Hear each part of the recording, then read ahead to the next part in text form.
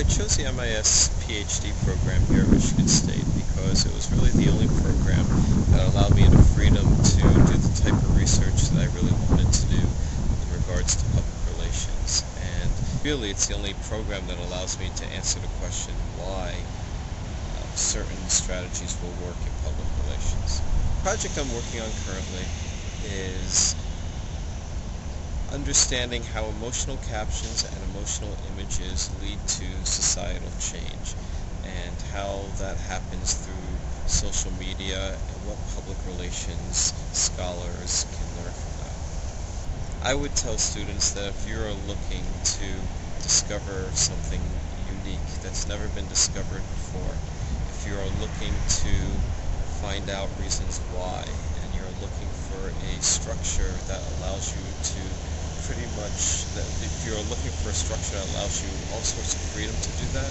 there's no better program in this country than Michigan State.